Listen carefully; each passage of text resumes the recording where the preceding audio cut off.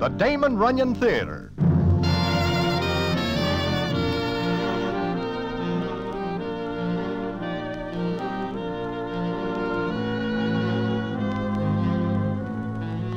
Once again, Damon Runyon Theatre brings you another story by the master storyteller, Damon Runyon.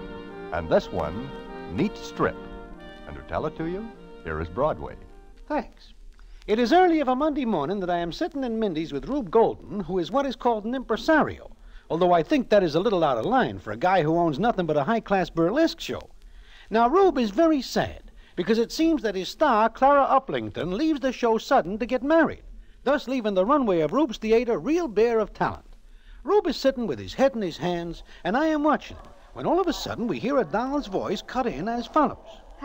Excuse me. Huh? You are addressing me, little miss? I want to talk to Mr. Golden. Oh, this is Mr. Golden, but he is in no shape or form willing to talk to anybody. He has troubles. Yes, I know, but I wonder if I could talk to him. Address him and find out. Is it all right? I can say no more than try it. Thank you. Mr. Golden. Mr. Golden. Go away. Get lost. Drop in the river. Please, I'd like to talk to you. Broadway, please, get rid of her. Yeah, I'm afraid Mr. Golden is in no mood for chit-chat. He just loses his best attraction. Well, that's what I want to talk to him about. I'd like to take Clara Uplington's place. You? Oh, you are nothing but a kid. I'm 22. You do not look it. Oh, but I am. I have my birth certificate. Okay, you are 22. Now, you hear what Mr. Golden says. Please go away, huh? I will not. I came here to talk to him, and I will. Mr. Golden, unless you stop up your ears, you'll have to listen to me. I can dance. I can sing a little, and I've got talent. Take it away with you. I never see you before in my life. I know, but please give me a chance in your show. No. I'll make good. Oh, go away, I say. Look, Miss... Viola Rose is my name. For real? Well, it's really Laura Perkins. Laura? Laura. Broadway. You remember Laura Simmons? I do. There is a real attraction. Yeah, there will never be another Laura. I want to get in your show. Everybody does. You say you are 22? Yes, that's right. Okay. According to the insurance men, you will live to be 65 or so. That gives you 40-odd years to be a good kid and go away. Not until you've given me a chance. I'll sit right here and hang on to you if it takes 40-odd years.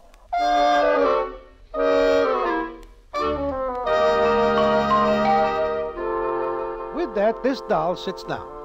Now, I got to admit that my eyes are not hurt by what I see. I never see a prettier face. Right now, she's a little sore, and her cheeks get pink, and her big brown eyes light up. Rube Golden gives her another look, as do 75 other citizens sitting around in Mindy's. Now, what happens later, and how she gets mixed up with the Yale guy, is quite a story, and one which I will tell you in a minute.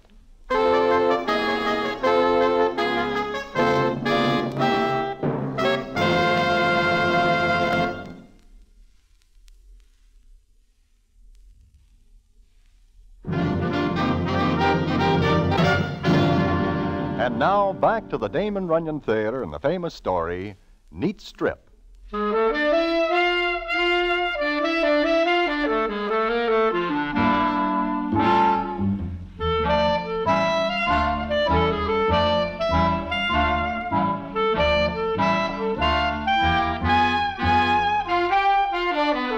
Like I say, this Viola Rose sits down like she is willing to spend several years if necessary.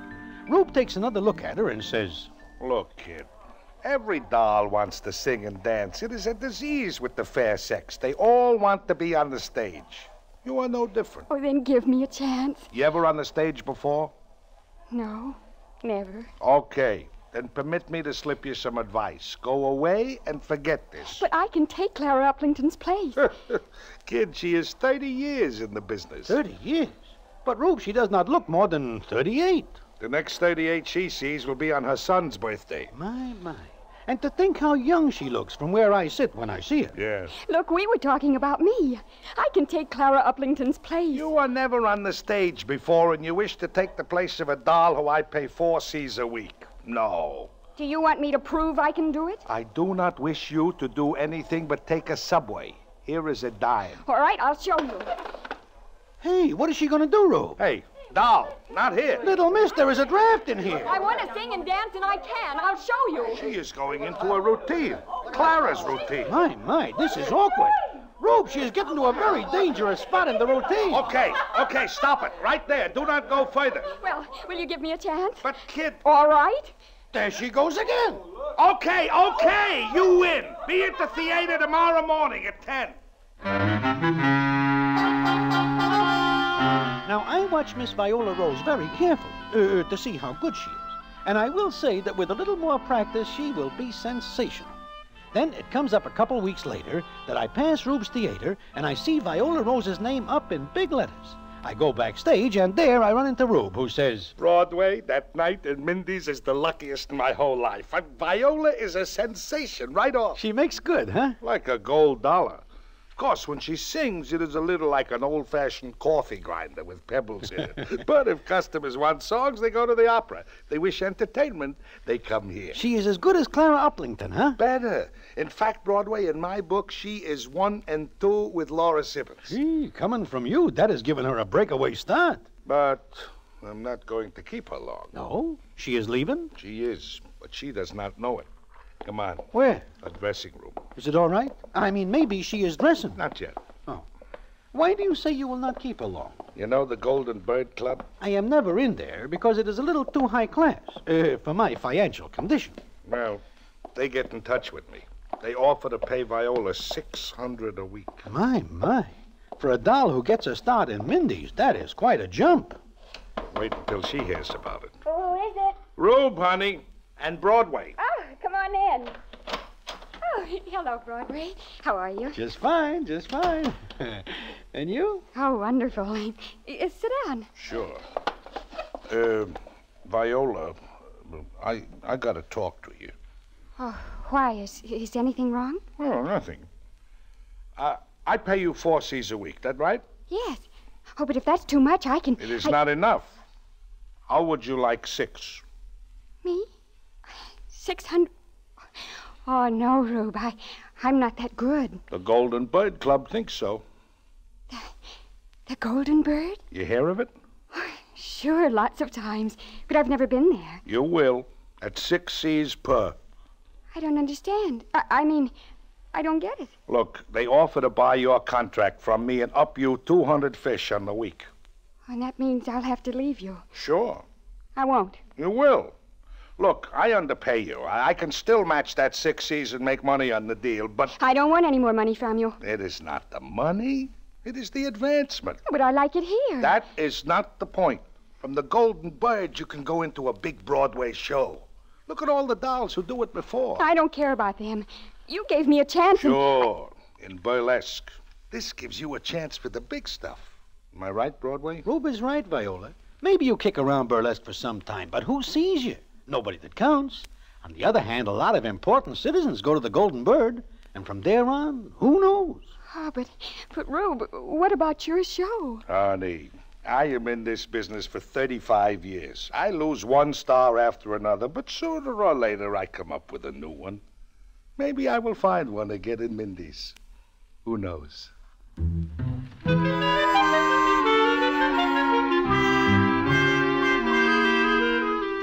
Well, it takes Rube a little while longer to talk Viola into the deal, but he does.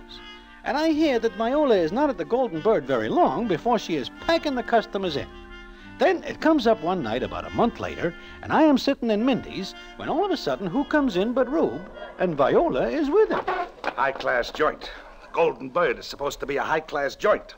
Broadway. You know what happens there? Surprise me. There is a table full of hot-shot citizens from some rah-rah joint up the river or down the river. Yale. They were from Yale. Well, education seems to be advancing.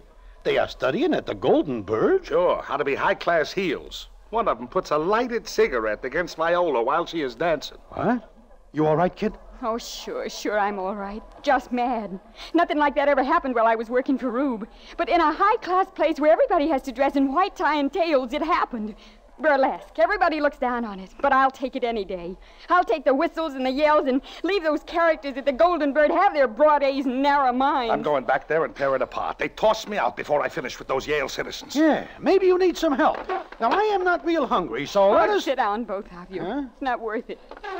I won't go back again, and I don't want either of you to get hurt. Oh, kid, don't. You come back to Rube at $600 a week. I beg your pardon. Huh? Who are you? Where do you come from? I should like to speak to Miss Rose. Well, look who it is. Broadway. It is one of the Yale citizens. Why? Now, wait a minute, please. Let me say something. I came here to apologize. No, never mind. Go back to your comic They're friends. not my friends. I just happened to meet them at the Golden Bird. You better be at it before I forget I am with a lady. Also, I am not outnumbered here. Yeah, you better go, mister. Not until I've apologized for what happened. Let me sit down. Get up and out. No. Huh? But this guy... Let's see what he has to say, Rube. Let's see if he can think up an excuse for the rah-rah boy who did it to I me. have no excuse, Miss Rose. There is none for such conduct. It was not only brutal and nasty, it was stupid. Please don't judge all of us by the distorted sense of humor of one fool. That is a pretty bunch of words. I'm but apologizing to Miss Rose, not to you. Okay, wise guy, get up. Oh, look, if it'll make you feel better, take a swing at me. Get up. Rube. Put up your hands. I told you, take a swing at me. Get it off your chest. Go on. Put up your dukes. Rube, sit down. If you don't, I won't go back to your show. Okay, Viola. But this citizen better not hang around. Is he one of the guys who puts the punch on you, Rube? I do not know. Well, his knuckles are skinned like he lays 5 against somebody's teeth. Nobody hits me, not in the teeth. Well, if he does not hit you, who does he hit? Oh, look, forget about that. Say, those knuckles look like you... Who did you hit, mister? That's beside the point. Did you hit the man who... Well. I think maybe that is it. I'm afraid I lost my temper. For me? Well, look, I've got an idea. The evening's still young. Why don't we make a party of this? I mean, consider it my treat. Nothing doing. It is on me. Oh, but I insist. And I'm Daniel Frame, Jr. Daniel My goodness. Daniel Frame. Frame. That name is very familiar. Since it is a name that is attached to about 80 zillion bucks, it should be very familiar and not breed contempt at all. Oh, please, don't blame me for my father's money. Now, what do you say? Do we make a party of it? Oh, well, I'd love to, but... But what? What would your friends say if they saw you with her? Well, you're an artist. Well, I've watched you night after night at the Golden Bird. I was going to send my card around to your dressing room, but... But what? Well, I didn't know what you'd say or how you'd take it. Now, this thing tonight seems like a twist of fate. You really think so? I bet I do. Now, do we have a party? Daniel, you are a good guy. We have the party. Let us go. Rube, sit down. We are going on a party. We will discuss business. What business? Take a good look at them. I wonder if they know we are still here. As far as they are concerned, we are in Flatbush. Let them go, Rube. Fate does not need us to do any more twisting.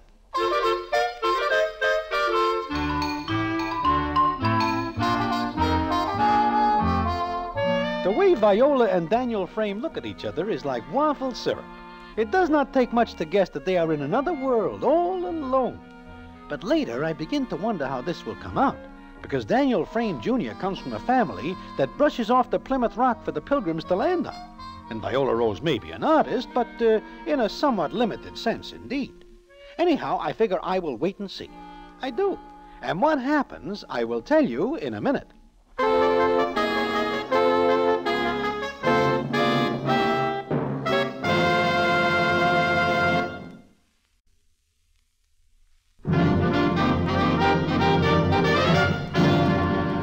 And now, back to the Damon Runyon Theatre and the famous story, Neat Strip.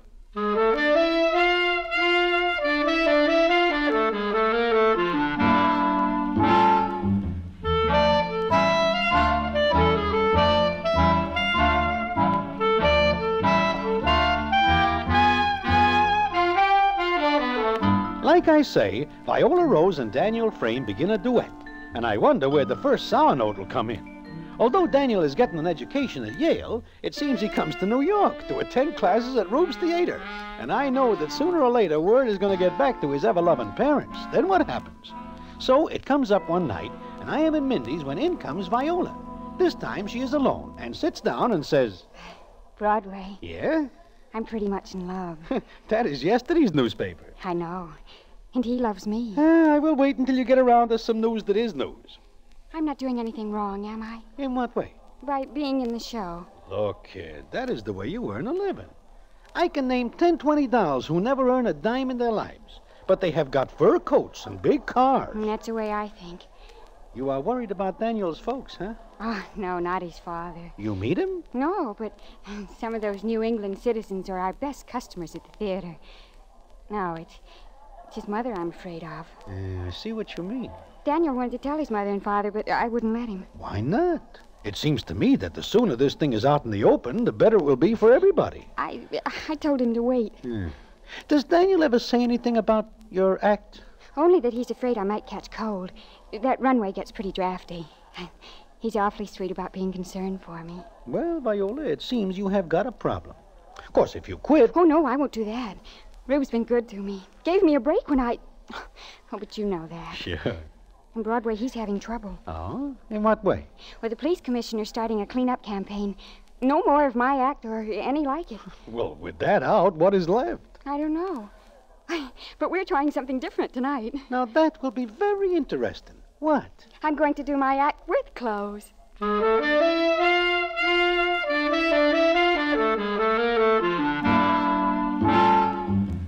What Viola says is true, because I hear later that day that there is a cleanup campaign on. I go to Rube's show that night, and it is packed. Everybody is there to see Viola Rose do her act. It is the same way the next night, and the next, every night for a week. Then it comes up a certain evening, and I am backstage talking to Rube, and the scene is as follows. She is wowing them again, Broadway. I do not understand it, Rube. First they pay to see her dance with very little on in the way of warm clothing. Now they still pack in, and she has got on more clothes than an Eskimo. Optimists. They are all optimists. They wait for her to do her own act. She is a great artist, Broadway. She keeps them guessing. Hello. Well, Mr. Frame. Hello, Broadway. How are you? And how is Yale? Fine. Rube, this is wonderful. She's wonderful, and I've got a great idea. Idea for what? Wait till she comes off. Okay. Broadway, there are 10 gendarmes in that audience. Just wait to close me up and arrest her. But they are fools. Here she comes. Rube, bring it down. Put on the blackout. Okay. Kill for the blackout. Oh, boy. Oh, boy. Wonderful. You keep them on the edges of their seats, even... And they keep waiting and waiting. Listen, let's go someplace where we can talk. I've got an idea. Come on, Rube, Broadway. I want you in on this, too. Oh, my dressing room. But what are you talking about? What idea? You'll see. There'll be no trouble at all now. Wait till Mother sees you do your act now. Mother? Your mother? Sure, here. You say your mother, Mr. Frame? It's perfect. Why, all you do now is dance, and good, too. What are you talking about? Well, you see, my mother, I was afraid she'd be a little worried about Viola catching cold. Mother's always been a bug about that sort of thing. And... I get to the point, Daniel. What do you want to say? Look, I'll tell Mother. Then next week I can bring her here to see you. Here? Why not? I can think of a lot of reasons. Danny, not yet. But why not? There's nothing wrong with your act. Nobody'll be able to find anything the matter. No, I'm scared stiff. Rube, Broadway, help me. Talk to her. Maybe he has got something, Viola. Sure. Why, the way you do your act now, it is practically a surefire bet for a Sunday school picnic. But what if she finds out what it was before? How? Oh, I don't know, but some way, I guess. Look, honey, there is not a chance. Why, she sees you, she falls for you, and before you can say take it off, you and Daniel will be married without his mother ever knowing a thing. But it doesn't seem fair that way. I think she should know. Viola, do you love me? Of course I do. Then that's that. Rube, I'll bet this is the first time you'll play to a society leader from New England.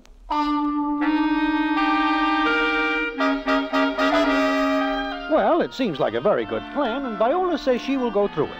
So it comes up one night the next week, and there I am sitting in the audience in Rube's theater, wondering how this will come out.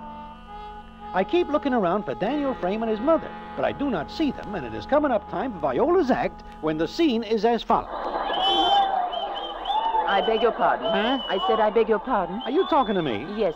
I wonder if you could tell me when Miss Rose's act goes on. Oh, next. Thank you. You are welcome. You seem to be looking for someone. I can move over one seat if you like and make room. No, thank you. I am just looking around. I see. This, I take it, is to be Miss Rose's act. Huh? Oh, sure. Yeah, this is her act. She's quite pretty girl, isn't she? Oh, she is 100%. And dances quite well, too. Yeah, we like it. Do you mind if I ask you a question now? Of course not. What is it? You do not seem like the kind of a lady who comes here. What makes you think a lady wouldn't come here? I guess you have got me there. The patrons seem to like this young lady. Oh, they do? She's really graceful. It seems very odd that the patrons should appreciate this sort of an act. I always thought they had different tastes. Lady, like they say in books, there is no accounting for tastes. I suppose not. Am I wrong, or do I sense some kind of curious expectancy among these patrons? That man over there, for example. Now, he looks as though, well, expectant. Lady, you do not know how much. But I think he will be disappointed. What's that? Sounds like somebody having trouble in the back. Do not pay no attention. Hey, there's a fire out. Fire? We gotta get out of here. Come on, lady, I will help Just you. a moment. Sit down. Huh? I said sit down. Don't get panicky. Lady, if you wish to stay here and become a toasted bun, okay. Me, I am leaving. Fools, they'll all be killed. Why doesn't that girl on stage do something? Lady, please, leave go of my Wait. arm. Music! Music, play. Go on, play. You come with me. Me? Where to? That girl doesn't know what to do. She's frightened out of her wit. Well, don't stand there. Get me to the stage. Lady, Get me to the stage. I said everyone's going toward the exits. We can get to the stage quickly. Okay. Let us through. Come on, bring it up. Be Let us seated, through, please. all Let of us you. through. Music, play something. Play this girl's number. Go on. Up to that door. Okay, here is the stage. Now I am leaving. You wait. Young lady, Miss Rose. What? Don't just stand there. Do something. But what? Can't you do anything that'll keep these idiots in their seats? Only one thing. Then go ahead. Go on quickly before it's too late. All right. Spark louder. Hit it harder. Viola, that is your old act. Hey, you Let better... her alone. Go on, young lady. Continue.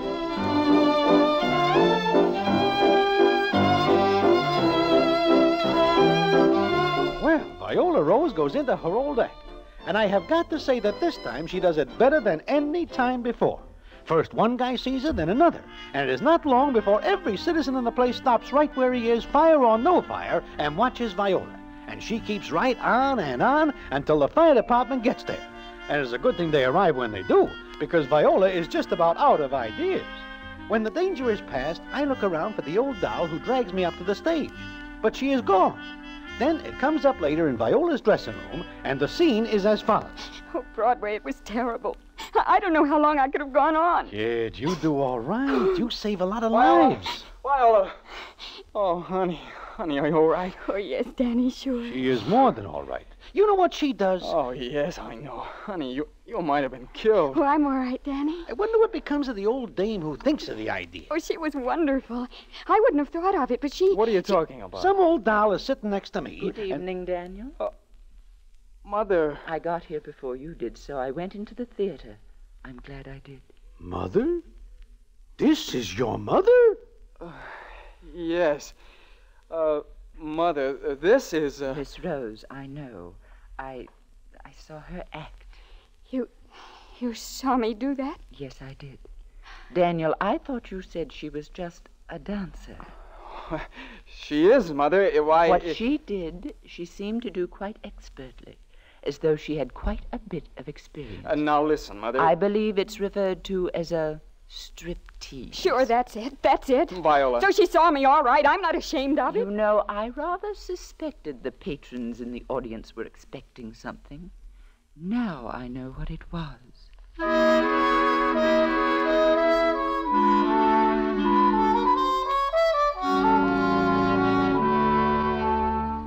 With that, we all look at Daniel's mother, and she keeps looking at Viola Rose. I want to sneak out and get away because I do not want to look at Viola's face or Daniel's. Then something happens, and what the payoff is, I will tell you in a minute.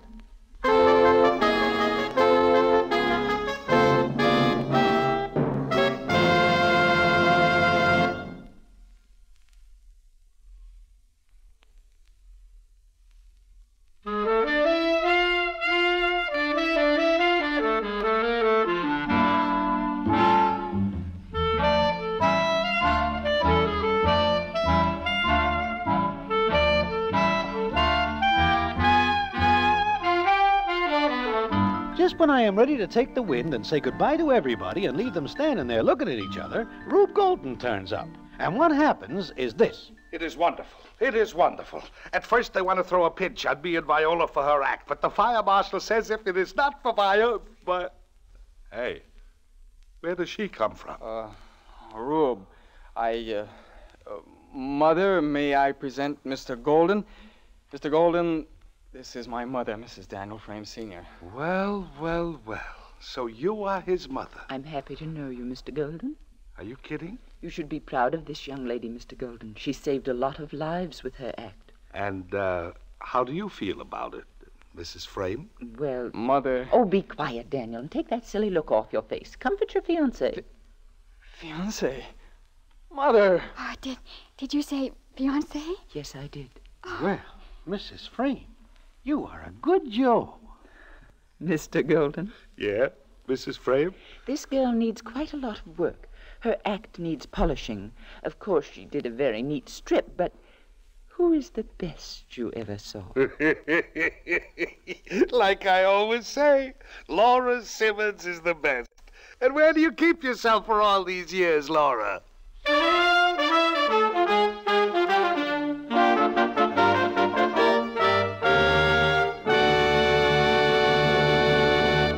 And so ends the famous Damon Runyon story, Neat Strip. Listen in again next week for the Damon Runyon Theatre.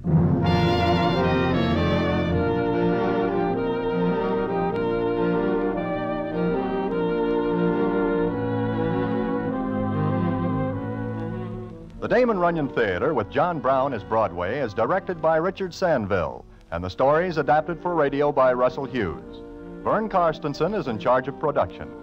This is a Mayfair production.